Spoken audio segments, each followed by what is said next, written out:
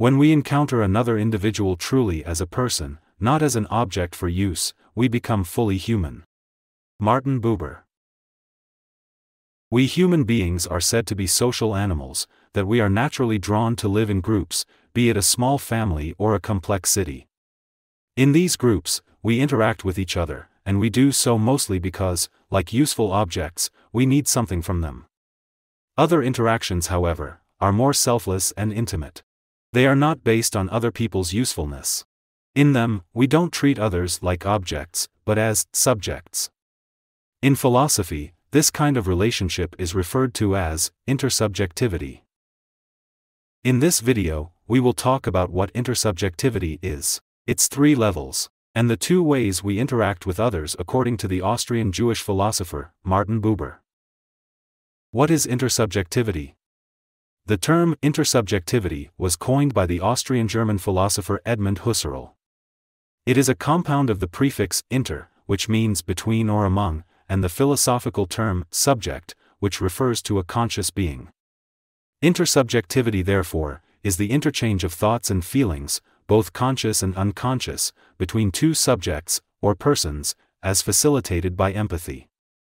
It refers to the human characteristic to engage in an intimate and personal relationship with others, who are different from, but also similar to oneself. It is the shared understanding among persons, made possible by the mutual awareness and recognition of the self and the other as persons. However, despite our intersubjective or authentic relationships with others, we still tend to become conscious with our self-image, and with how others see us.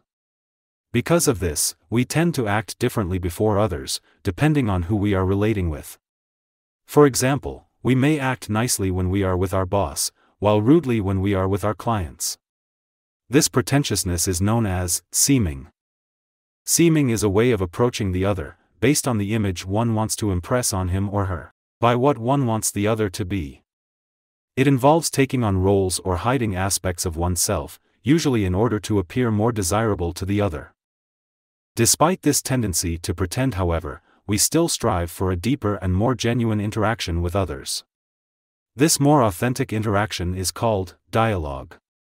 A dialogue is an interaction between persons that happens through speech or the use of words, expressions, and body language.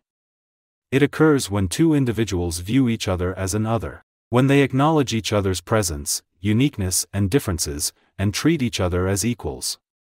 It is the opening up, the giving and receiving, of persons to each other, in their encounter. The 3 levels of intersubjectivity. There are 3 levels of intersubjectivity, namely, empathy, availability, and ethics of care. Empathy is the ability to share the emotions, or to put oneself in the shoes, of the other. It is rooted in a person's awareness, that the other is also a person who has feelings. Availability, on the other hand, is the willingness of a person to be present and be at the disposal of the other. Lastly, ethics of care, which is also a moral theory, emphasizes the moral dimension of human interactions and relationships. It believes that the self has the moral obligation to respond to the needs of the other, especially the vulnerable, which it cannot ignore. To dive deeper into the topic of intersubjectivity, let us now turn to the Austrian Jewish philosopher, who had a profound impact on how modern thinkers saw human relationships, Martin Buber. In his book entitled I and Thou, Buber identified 2 ways in which the self, or the I, relates with the other. The first one is the I-it relationship. The I-it relationship, according to Buber, refers to the world of sensation where there are objects. In this relationship, human persons do not experience an authentic encounter with each other. Rather, what happens is that the self, or the I, treats the other as an object to be experienced and used. Deep down, the I-it relationship is all about oneself, because others are seen merely as objects that serve one's interest. It is not a dialogue, but a monologue, a relationship with one's own self. Examples of I-it relationships are employers who treat workers like machines, and businesses that use women in their advertisement just to increase sales. This kind of relationship results into what is called alienation. Alienation happens when a relationship is inauthentic, deceptive and exploitative. It arises when the self ceases to view the other as a distinct or authentic person, and considers him or her as a mere object or means to satisfy its interests. It is a disorientating sense of exclusion that can lead to the other's loss of dignity and humanity, resulting to his or her dehumanization. The second way the self relates with the other is the I-thou relationship. In contrast to the I-it relationship, the I-thou refers to the world of encounters and relationships with other persons. It is a relationship where there is a genuine sharing of one another, without objectification. In this relationship, the I treats the other as distinctly other, a thou, as another person who is different from itself, as someone who has different characteristics, beliefs, values and interests. At its center is a genuine form of interaction, a dialogue. To recap, intersubjectivity is a kind of relationship where two subjects, or persons, interchange thoughts and feelings, both conscious and unconscious, as facilitated by empathy. In any relationship, however, human beings become conscious with their self-image and how others see them. As such, they tend to act differently before different people, an attitude known as seeming. Despite this, human beings still long for a deeper and more genuine interaction with others, a longing fulfilled only by dialogue, or the opening up, the giving and receiving, of persons to each other in their encounter.